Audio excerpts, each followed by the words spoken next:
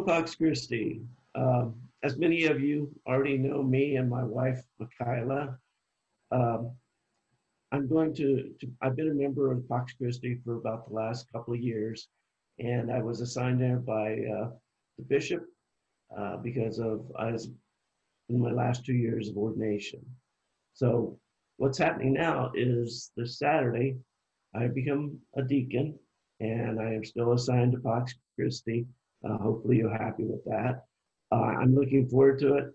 Father Pat is wonderful. He's helped me. Melissa's been very good about helping me and us get settled in. We've met a lot of you, but there's a lot of you that haven't. So we decided to do this video just to give you a little bit of my background in that.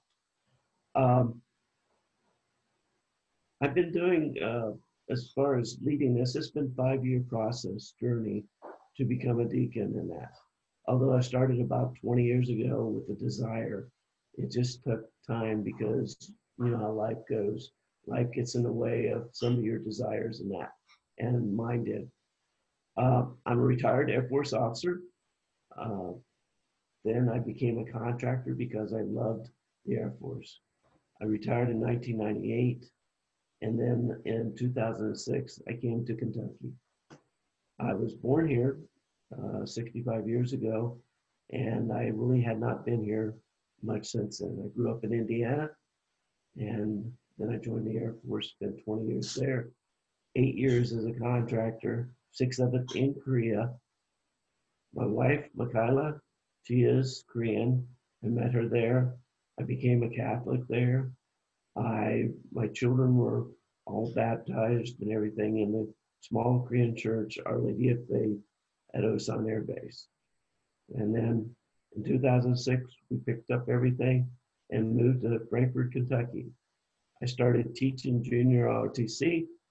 For me, that was great. I got to put back on the uniform and teach high school students about the military, about the Air Force, about how to be a good citizen.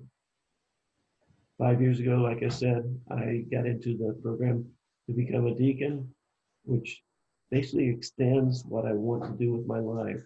I want to work with young people. I want to work with young adults. I also want to work with the elderly people in that, which I'm becoming part of as we speak. And so that kind of gives you a little background. As far as my family, I've got 5 children. The oldest 2 live in Louisiana and Florida. My other 3, the youngest 3, they live in Louisville, Kentucky. They all live in the same apartment, and they still, even though they're in their 20s and that, they still enjoy each other. And they actually even work for the same company, Starbucks. Since I'm also going to be retiring from teaching in 1 July, so that's going to free me up so that I'll be able to focus on being a deacon for the diocese, for Pax Christi, and for God's people there within Pax Christi and that. That's my focus, is for the next, whatever time that I'm given, is to work with the diocese and hopefully there at Pax Christi to do whatever is needed for the church and the people.